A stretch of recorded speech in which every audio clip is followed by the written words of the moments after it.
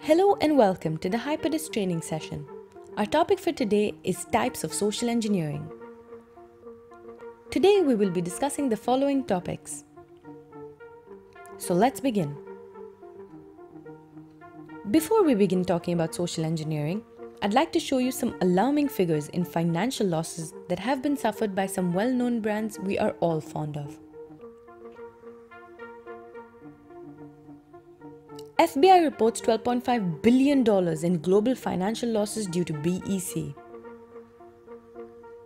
Shark Tank star Barbara Corcoran fell prey to a $380,000 phishing scam.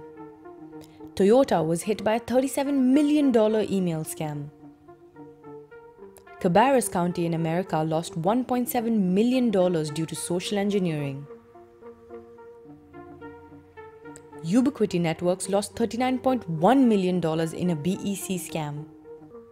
2014 cyber attack costed Sony $35 million.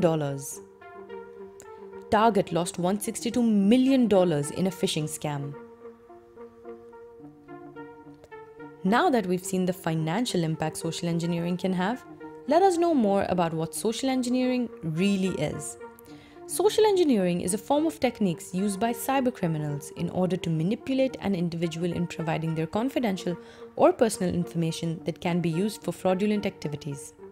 It's also commonly referred to as hacking the human because it involves manipulating human beings into providing sensitive information or sensitive details.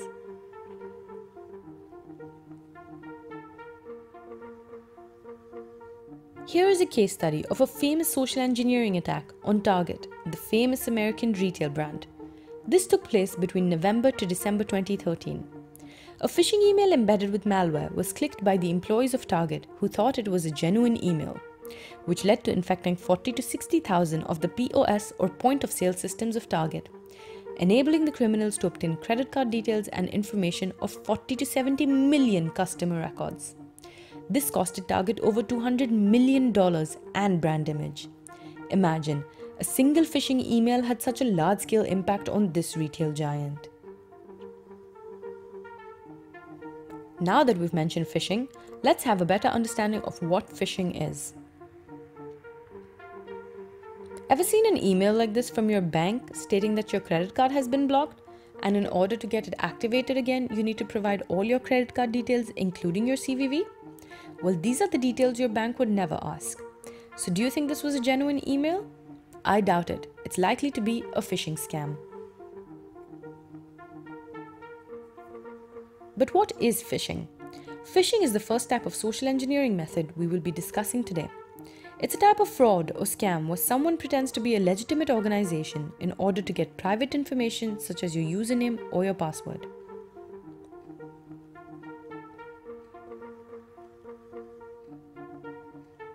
The most common method of phishing is sending out phishing emails that resemble the emails of a reliable source.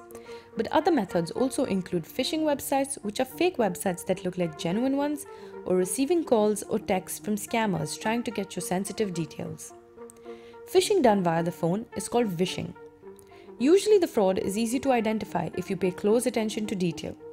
There will always be some form of graphical error, font differences, or spelling mistakes in the fraudulent email or website when compared to the original site or email. Here is an example of how a phishing scam costed Facebook and Google over $100 million between 2013 and 2015. Lithuanian national named Evaldas Ramausauskas, who was later jailed, spent 2 years posing as a third party who conducted business with the two companies. It was a BEC or a business email compromise where the corporate executives of these two organizations were tricked into issuing payments. Google lost about $23 million in the scam and Facebook lost about $100 million. However, both companies recovered their funds at a later time.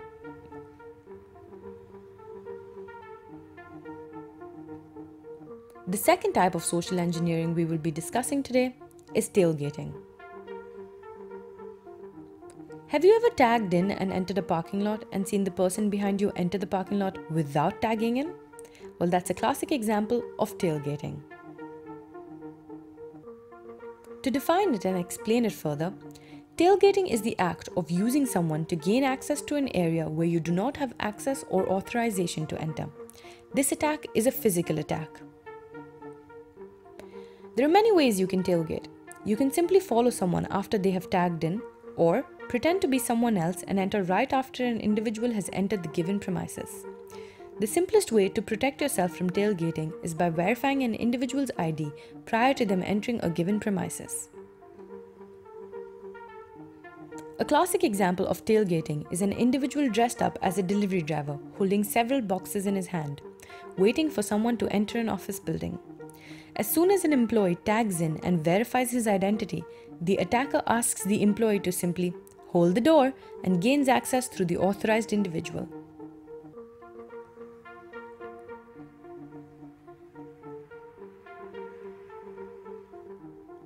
Dumpster diving.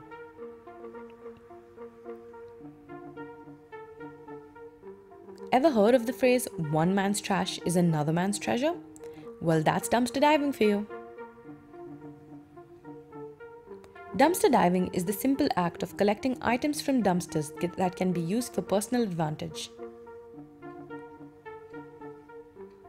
The individual goes through the dumpster in order to retrieve important documents or important information. Now you may think this is a relatively harmless act, right?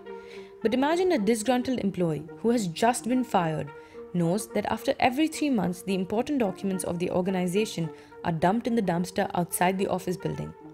He can do dumpster diving in order to gain some information that might be beneficial for him in harming the organization. Now that's dangerous.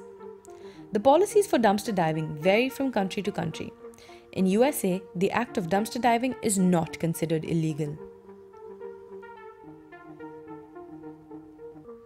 In 2000, Oracle hired a prominent Washington detective firm to investigate and rummage through the corporate dumpsters of Microsoft in order to obtain documents to gain a competitive edge against Microsoft.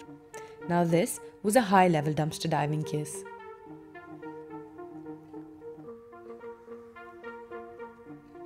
Impersonation.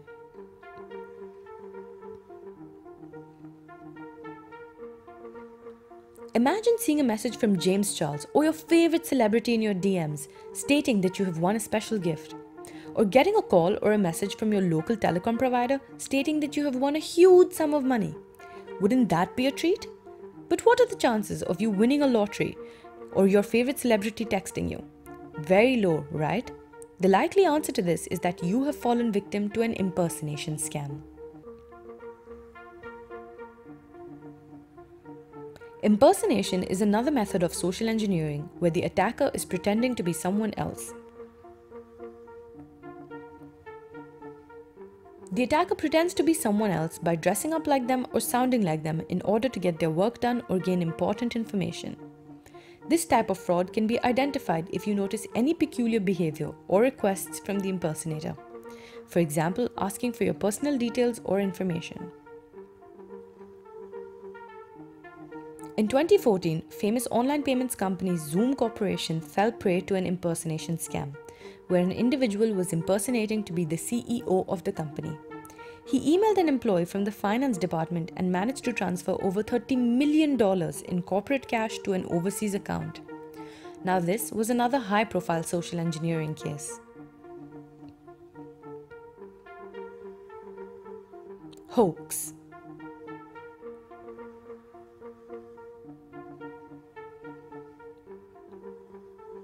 Ever seen your antivirus subscription alerting you that you have several viruses right before your antivirus subscription is ending? Or asking you to upgrade or renew your subscription? Well, that's the most common example of a hoax. A hoax is a fake threat or a threat that doesn't actually exist. It's used to scare or trick someone. Hoaxes work by intimidating or scaring someone in order to gain information or money from them. They waste a lot of your time by diverting your attention, but usually you have nothing to worry about. It's all just a big scam.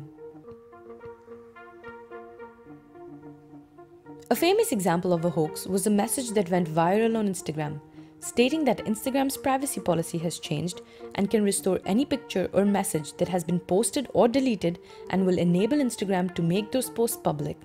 It will also give Instagram permission to use those photos and data in court cases in litigation against you. And in order to avoid it, you need to copy paste and forward this message. This was a classic example of a hoax that just wasted people's time. Many famous celebrities such as Julia Roberts and Usher fell for this hoax.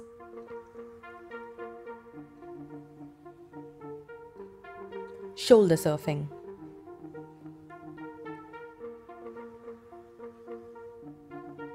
This picture is pretty much self-explanatory. However, let's go into the details of what shoulder surfing is. Shoulder surfing is the act or the method of overlooking onto somebody's screen in order to find out what is on their device. But how does shoulder surfing work? The attacker positions himself in such a way in order to see information on an individual screen. If the attacker is far away from the screen, he can use binoculars to do this as well. The most common way to avoid this is by using privacy filters on all your devices.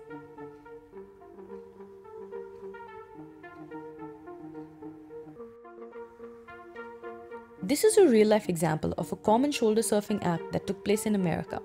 Between 2014 and 2015, Ayanna Bastian was caught shoulder surfing at ATMs in Walnut Creek, California for credit card and PIN details. She later conducted theft with all the details she acquired. She was prosecuted for all her crimes at a later time. Lunchtime attack is the last social engineering attack we will be discussing today. Ever seen an employee hovering over your desk laptop after you've returned from your lunch break and found it suspicious? Well, that's a lunchtime attack right there. A lunchtime attack is an attack where the perpetrator gains access to an individual's device when they have left it unlocked and unattended. This is an insider attack or an insider threat.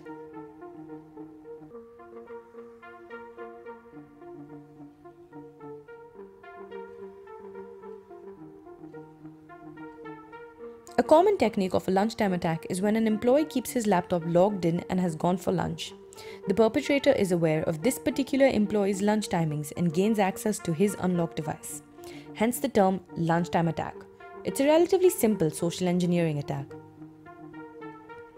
You can protect yourself from a lunchtime attack by locking your laptop and devices at all times and using the appropriate privacy and security measures.